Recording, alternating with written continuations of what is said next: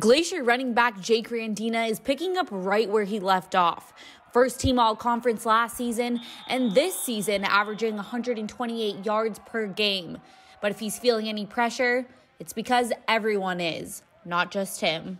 It's not necessarily all on me. As a team, there's a lot of pressure. I feel as a younger squad going into this season, we felt, we didn't know where we were going to end up.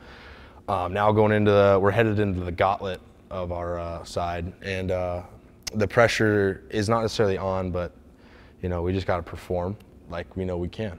Rendina's stats show his growth as a player, but his growth as a leader, that's what he's most proud of. I think I didn't really realize I was a leader until this year. I cracked a joke at a freshman and I saw the terror in his eyes.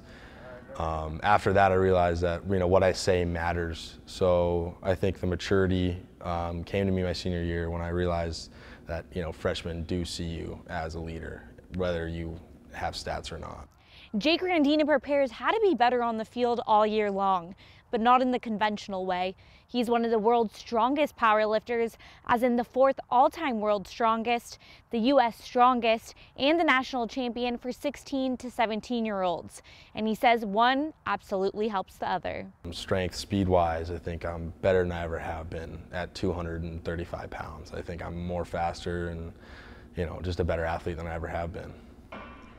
Middle school, I started hitting the gym, just kind of escalated to I got stronger and stronger. As for when he discovered his love for powerlifting, it seems like it's always been a part of his DNA. I got to be the strongest in my class, and I got to be the strongest in the class above me, and then I met Donnie Tuadall through a coach, and he said, hey, let's do a meet.